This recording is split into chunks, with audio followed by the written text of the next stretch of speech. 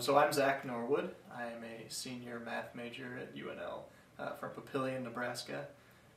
I recently won the Gates Cambridge Scholarship, which funds a year of study in Cambridge. So I'll be going in October to Cambridge to study math. The Gates Foundation solicits applications from students for the scholarship, and I think this year about 800 students applied.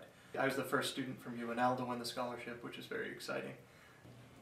And what we want to look at is the set of vectors.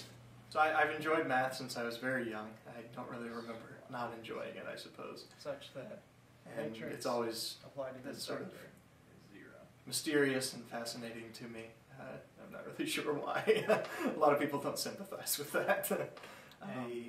UNL has just provided me a lot of opportunities to take intellectual risks and explore things I'm interested in and this sort of thing.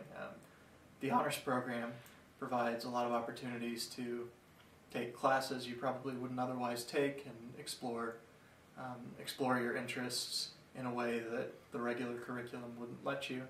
And the math department has really been great in allowing me and other undergraduates to get the most out of our undergraduate education.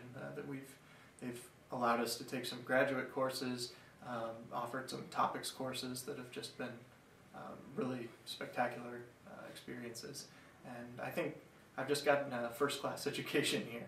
I've really learned a lot about math and about myself and a lot of things. So, I mean, really, I owe the scholarship to UNL, I think, in light of the experience.